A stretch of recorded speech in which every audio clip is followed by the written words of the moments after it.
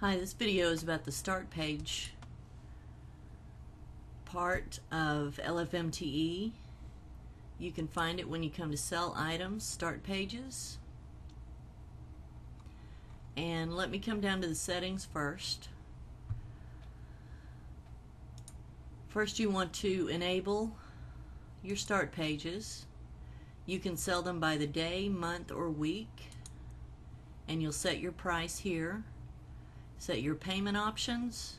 They can sell them by PayPal and commissions is what I set.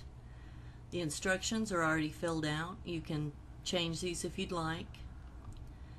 This is the default URL, so it's the URL that will show if you don't have any start pages scheduled. These are the default settings to put the start page in a frame. And this is to put a start page bar on top of the start page that sells the start pages. And this is the content for that, and you can change this if you want. Anytime you change any of this, click Update. And this is how the start page shows up in your members area. The green squares means that no one has purchased. And if it was a red square, well, that would mean someone has purchased. You can also set up the start pages for yourself by coming to Add a Booking,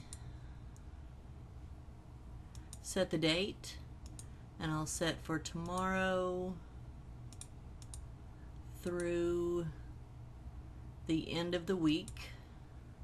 My user ID is 1. The URL, I'll use membership site Goldmine, and the cost is 0, and then I add. Now you can see that this is set up.